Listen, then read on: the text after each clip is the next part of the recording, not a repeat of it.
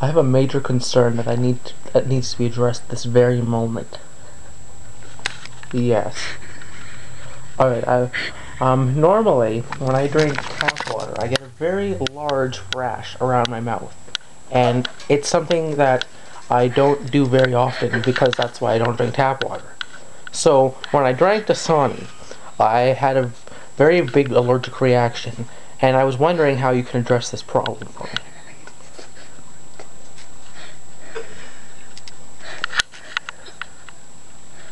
It was kind of like a rash around my mouth, and it got little, like, lots of scabs and stuff. There's like lots of scabs and stuff.